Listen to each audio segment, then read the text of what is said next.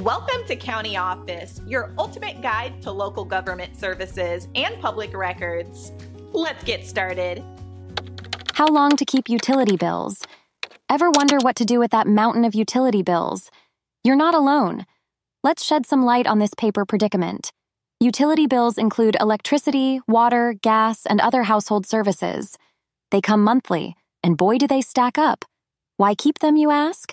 They're essential for budgeting and tracking expenses. Plus, they can be handy for tax purposes or resolving disputes. But do we need to keep them forever like a squirrel with its nuts? Not quite. The general rule of thumb is to hold on to utility bills for about a year. This time frame allows for any discrepancies to be spotted and sorted out. It's also a sweet spot for referencing past usage without drowning in paper. However, if you've claimed home office expenses, hang on to those bills for at least 3 years. The IRS might want to peek if they decide to audit your tax returns. Better safe than sorry when Uncle Sam comes knocking. For those eco-friendly folks, many companies offer electronic statements. They're easier to store, and you can keep them as long as you like without needing a bigger house. Once the time's up, don't just toss them in the trash. Shred them to protect your personal info from prying eyes.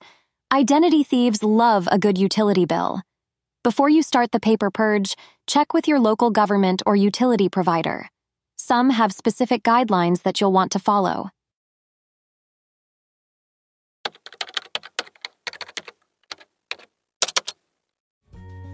To learn more, check out these links, which you can click in the description below. And feel free to comment your questions. We're here to help.